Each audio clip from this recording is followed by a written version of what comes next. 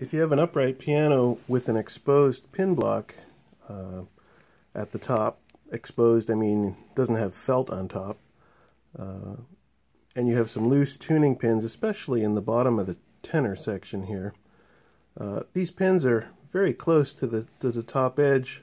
It's very easy to just put some CA right down along the edge of the plate, and that does the job very quickly without any problems at all.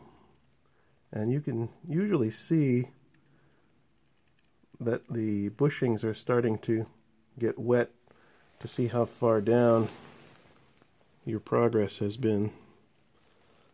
The lighting in here is not ideal, but that usually works great when you can get to the top edge of the pin block.